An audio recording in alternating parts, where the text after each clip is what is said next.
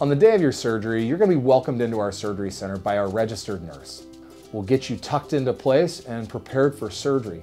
You'll meet with me and I'll do preoperative markings. You'll then meet with the anesthesiologist. You'll have talked with the anesthesiologist the night before, so you'll have already built a relationship with that individual. I use board certified practitioners because I believe the most important thing is your safety. We do not cut corners in our surgery center, and utilizing an anesthesia care provider who's an MD is very important to me. We'll then take you back into the operating room where we'll utilize a general anesthetic. Once you're comfortable and asleep, I'll begin my portion of the procedure. My portion of the procedure, being the facelift, involves an incision anterior to the ear and then posterior. When I do the facelift, I elevate the skin and soft tissue. I also elevate the SMAS.